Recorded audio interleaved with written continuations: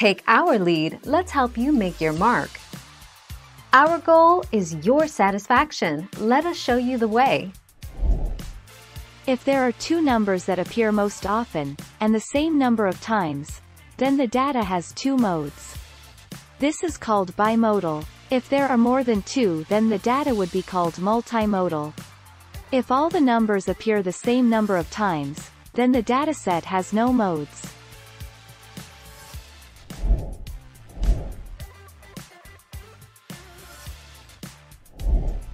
Take our lead. In a set of data, the mode is the most frequently observed data value. There may be no mode if no value appears more than any other. There may also be two modes, bimodal, three modes, trimodal, or four or more modes, multimodal.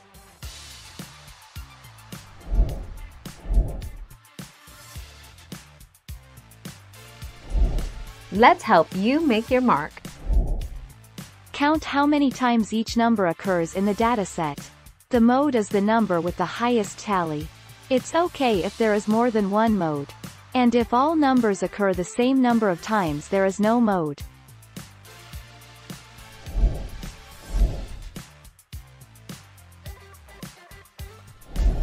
Make your mark, take our lead. To find the median, your numbers have to be listed in numerical order from smallest to largest, so you may have to rewrite your list before you can find the median. The mode is the value that occurs most often.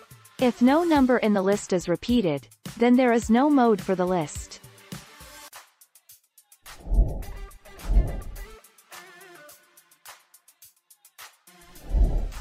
Take our lead. It is possible for a set of data values to have more than one mode. If there are two data values that occur most frequently, we say that the set of data values is bimodal. If there is no data value or data values that occur most frequently, we say that the set of data values has no mode.